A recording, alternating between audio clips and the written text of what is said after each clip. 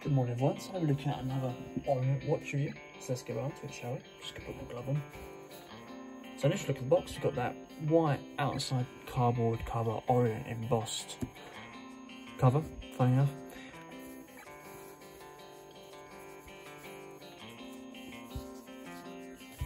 Quite tightly bound on there.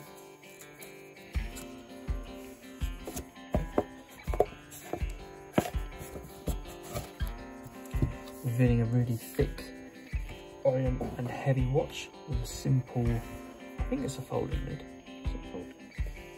Yeah, just a simple folding lid that comes out underneath it. Nice styling to the watch, nice watch box, nice sharp corners, and nice and smooth. It reveals itself in the same sort of way like a Seiko might, with the sort of separated instruction manual and a nice cushion as well.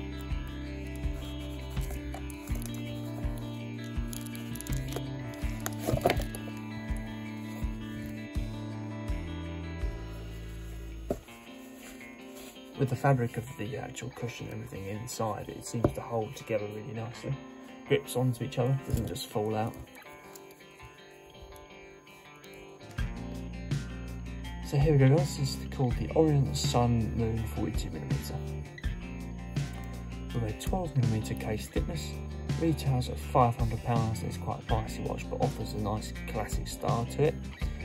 And uses an automatic F6B24 with a 48-hour power reserve. Nice fully domed sapphire glass on top there.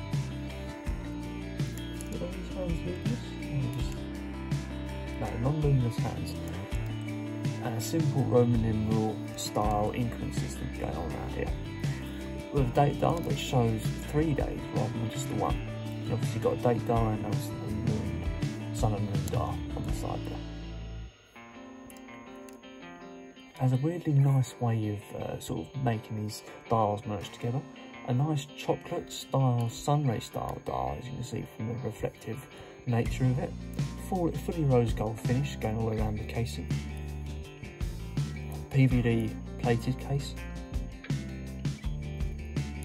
Nice gliding movement as well to the watch. Full stainless steel going all around the outside, no sort of extra printing or anything like that. Let's have a look at the crown movement.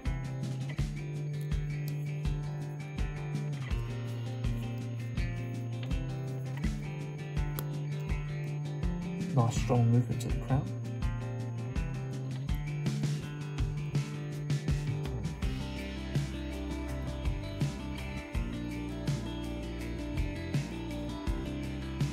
And a bi-directional third position crown.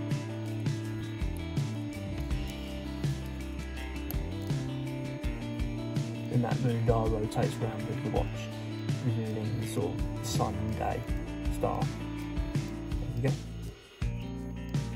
Rather than being an actual moon phase. Straight out to the strap. Got a 22mm style strap here if you ever wanted to change that. The 22mm strap for it. Come around the back, full skeleton style view of that automatic movement going in the back there, with the full sort of some extra markings as well. So there's Epson on it, which is the name of a printing company, which is weird. Just a bit more information about the markings on the back there. No easy access port for the to get the strap off, so you just have to dig that strap removal tool inside of the strap. Full Orient style strap rather than being generally like an unbranded one. Single line stitch going all the way down the side. No sort of metal enhancers inside the rings, so this will stretch over time if you wear it in a tight setting. And a nice buckle as well with the rose gold finish.